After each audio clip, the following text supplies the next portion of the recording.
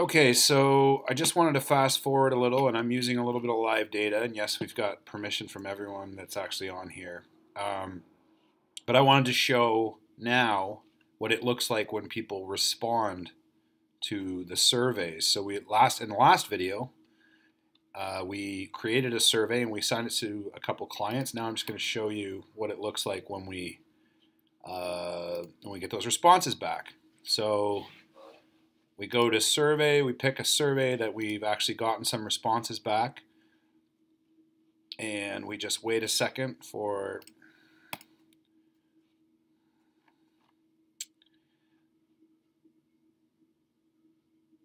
no, that was a little slow. Okay, so I'm on a kind of a bad Wi-Fi connection here, but you see that now we've got a survey that's been completed. There's headers. There's clients here. We can resort based on which client. And then we have all the information from our clients about what they want to work on. So, of course, reminding you that you can ask them whatever questions you want. You can send surveys whenever you want. You can send different surveys to different people. Yeah, that's how the surveys. Oh, actually, this survey was kind of had more meat on it, but that's cool.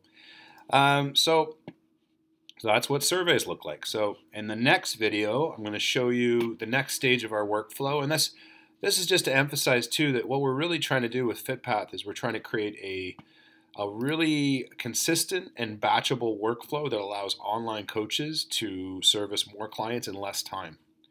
No client gets left behind with FitPath. See you in the next video.